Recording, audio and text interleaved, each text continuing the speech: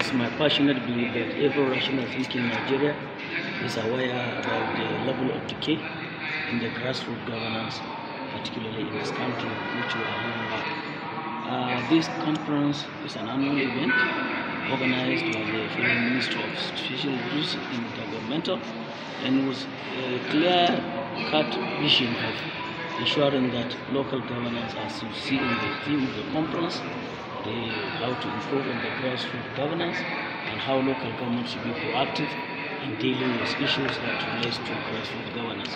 So to my understanding, this conference is very key and is timely, and the Honorable Minister has done things rightly, because as we are living now, we need to be actually moving as an entity, as a polity, as an institution. Local government need to move in like the way other local government in the rest of the world are moving. Okay, yes, sir. Of course, as rightly to inform you, the minister said categorically that local governments are supposed to operate at a frequency of openness and transparent level. And the key issue here, the issue of autonomy.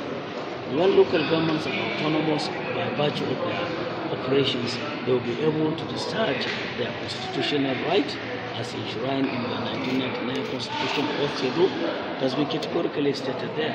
So by allowing the local government to be autonomous, that will enable the local government to function effectively and efficiently as required by law. Sir, most of the sometimes I disagree with you. They are not deserted per se.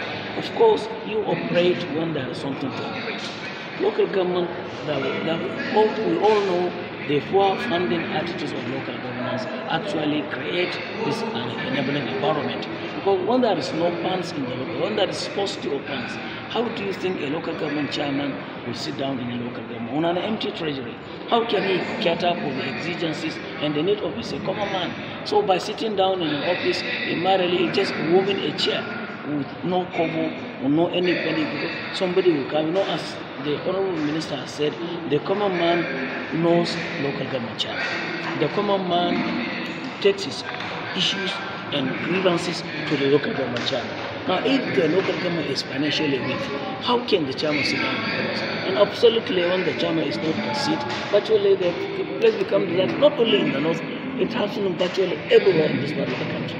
Thank you. I am the National President, National Forum for Health and Administration in Nigeria.